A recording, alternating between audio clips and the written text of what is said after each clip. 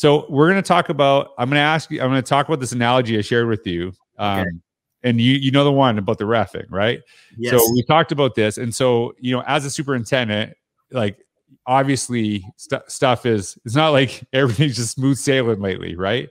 There's got to be some stuff that you deal with. And the analogy I shared with you is that I liken being a superintendent, actually, to be honest, a teacher, not just superintendents, but basically anyone in education, to when I used to ref basketball, especially at the high levels.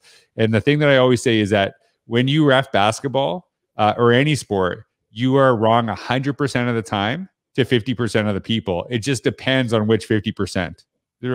Whatever the day, right? And it feels like that all the time, and people feel that. So how do you, instead of like talking about like some of the things that you struggle with, how do you make tough decisions when you know that you're going to get pushback from some group right away? Like how do you actually come to the decisions that you make? Because I think that is actually much more important than necessarily the decisions you make or the things that you have. Because like people, sometimes if you're just making a decision because you're scared of this group, probably not going to be best for kids, right? So like, how do you make decisions when you're going to get pushback on stuff? That's a great question, George. I actually just made that question up, and I'm like, that was a good question, George. Yeah, I I think you probably have a book somewhere, and you're just reading off these. I'm not gonna lie. I'm like, that is a good question.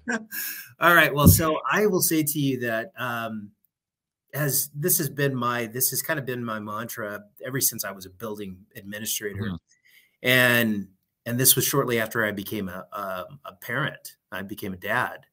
I would always say to everyone and anyone, whenever I had the opportunity to be in front of a group that I got to talk to, especially educators or those people working with me, I would say to them that making decisions, especially tough decisions, has to be grounded in what it is that you would want to have for your own kids.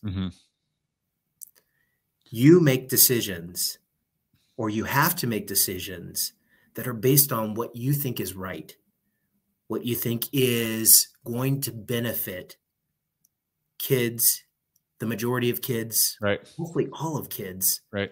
In the most impactful way. And you have to see it through the eyes of not just a person who's doing a job, but as a person who is invested because you have your own kids that could benefit from that. So I make decisions based on what it is that I want for my own kids, my own biological kids.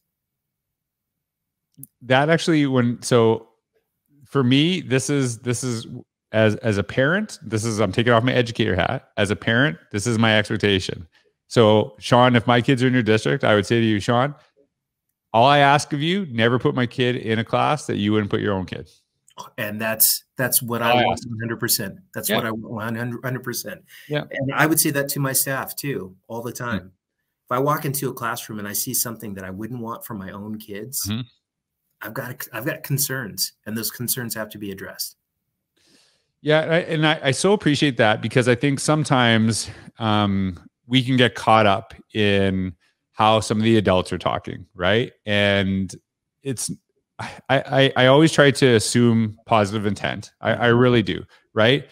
And even as a principal, in my time, sometimes when I feel like a conversation was getting lost for me, right? Like was going in a negative direction, I would actually say like to the parent, the caregiver, hey, we're here to do what's best for your child, correct? And I wouldn't just make it as a statement. I'd ask it as a question, because I wanted them to agree with that statement, to center them and myself, because I think sometimes it would be easy for my ego to get lost in that situation where it's now like, okay, now I'm just gonna like argue with this parent because like I'm not liking the situation, and then you could easily lose yourself and not focus on the kid, right?